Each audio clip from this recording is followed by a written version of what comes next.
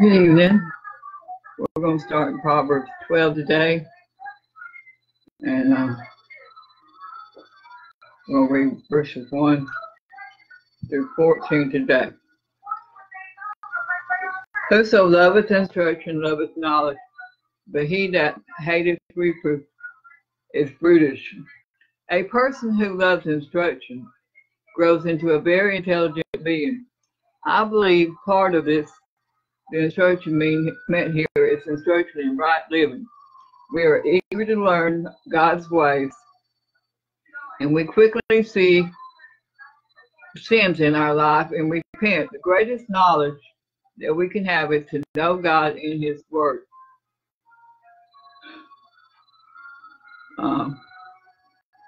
Let me invite a few friends over here before I get too far along.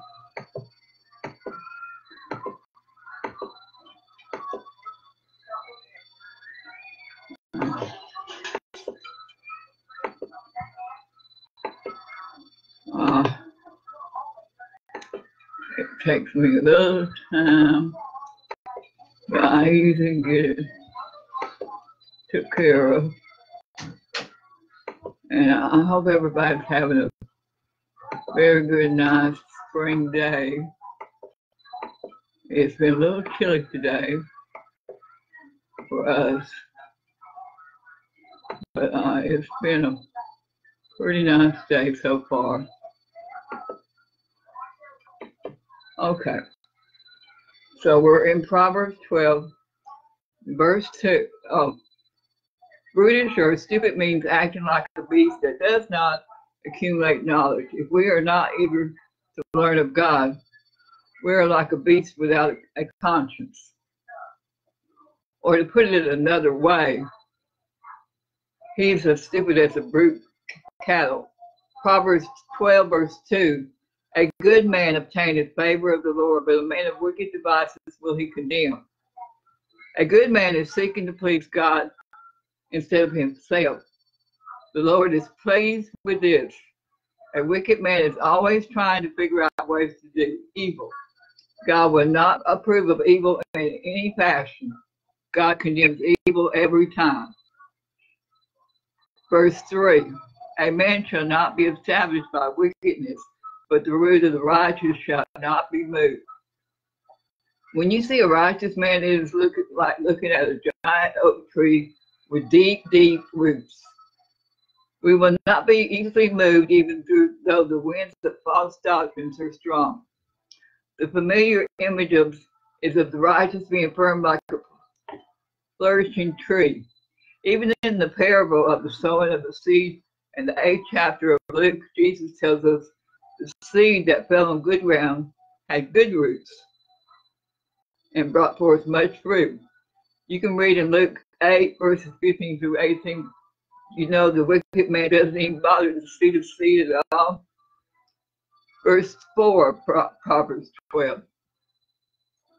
A virtuous woman is a crown to her husband, but she that maketh ashamed is as rottenness in his bones. But we see here how important it is for a woman to be upright, not only for her own good and welfare, but so her family will not be ashamed of her. Her husband can be very proud of her because she will not make him ashamed of her. It would crown him for her to be totally faithful to him. This is speaking of a suffering that is like a painful and incurable condition. When we get in chapter 31, we will read extensively about the kind of woman she will be. And the spirit teaching on this verse, Jesus is coming back for a chaste virgin, the true believers, to be his bride. Nothing is worse than an unfaithful wife. She brings torment and shame to her husband, her family, and herself. Verse 5, the thoughts of the righteous are right, but the counsels of the wicked are deceit. A righteous person thinks of things that are correct. His ways are the ways of God. His thoughts are truthful and fair. The wicked are deceivers trying to convince others that lies are truth. Not only are they deceiving others, but the people who counsel them are deceivers as well. They believe a lie and try to convince others to believe lies. Verse 6, the words of the wicked are to lie in wait for blood, but the mouth of the upright shall deliver them. Wicked people lie in wait to destroy someone else for selfish gain. False accusations many times cause a person to kill someone who is totally innocent. Good afternoon to you, Miss Jane Tech. This is similar to chapter 1, verse 11 through 12, where part of verse 11 states, let us lie in wait for blood. The wicked devise plots of deception in which the innocent are captured and victimized like one who is taken by death himself. The upright speaks words of life, not death. Proverbs 12, verse 7. The wicked are overthrown and are not, but the house of the righteous shall stand. Tribulation comes to all, but the wicked cannot stand up to trials because they have no source of strength, Jesus, to rely upon. We have Jesus. A righteous person will stand firm in adversity, knowing that God will see him through. The rewards of wise living are not only to individuals, but extend to one's household or family. Verse 8, a man shall be commended according to his wisdom, but he that is a perverse heart shall be despised. If you know not to sin and go ahead and sin anyway, you are guiltier than someone who sins not knowing that it is sin. There has been much said in our society today about perversion. Perversion of any kind is terrible, but when it becomes a way of life with you, it is perversion of the heart. He that truly has a perverted heart will be despised. Perversion has to do with unnatural sex or an extreme extent of sex.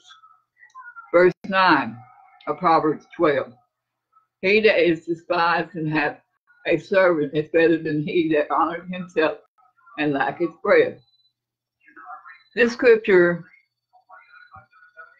above, when it is saying despised, is really saying lightly esteemed. An obscure person of lowly rank who can at least afford to hire a servant because of his honest gain.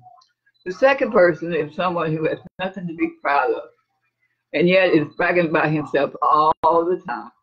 He is so downtrodden that he can't even feed himself, and yet he is a bragger. He constantly tells everyone how wonderful he is. At least the first man was not dependent on someone else to provide for his food. He is considered better than the one who falsely boasts about his prominence but is really poor. Verse 10 of Proverbs 12. A righteous man regards the life of his beast, but the tender mercies of the wicked are cruel. A righteous man has concern for the condition of his heart, of his beast, But show me a man who is cruel to animals, and I will show you a wicked man to others. God showed mercy to animals when he told the man to rest his animals on the Sabbath, as well as resting himself. Man over the animals, and God made the animals to serve man. But an animal you feed well and care for will work better for you. People who love God love people as well, and are kind to animals that are dependent on them. A wicked person does not love God or man and is cruel to animals that cannot help themselves. Verse 11. He that tilleth his land shall be satisfied with bread, but he that follows vain person is void of understanding. Someone who works his field with his hands shall not go hungry. But someone who does not want to work and always looking for shortcuts to take, it's he that expends energy in worthless pursuits and fantasies, which is the uses as outright, I'm going to say it, laziness. Verse 12, the wicked desires the net of evil man, but the root of the righteous yielded fruit. The wicked desires of booty is referring to the desires for spoils gained by the schemes of the wicked, contrasted with a simple life of obedience that produces blessings. We see in this scripture the righteous produce fruit pleasing unto God. A workman who needeth not to be ashamed is a righteous person. Verse 13. The wicked is snared by the transgression of his lips, but the just shall come out of trouble. Transgression of the lips would be lies. When you tell a lie, it usually calls for another lie to cover up the first. And pretty soon, the liar is trapped because they cannot remember all the lies and keep them straight. The just person tells the truth. There is no problem for this person to remember. They just tell the facts, and the truth wins out every time. The just have an advocate with the Father, Jesus Christ, the righteous. Verse 14. A man shall be satisfied with good by the fruit of his mouth, and the recompense of a man's hand shall be rendered unto him. We see here that speaking can produce fruit. A minister who tells others about Jesus can produce much fruit for God with words that come from the minister's mouth.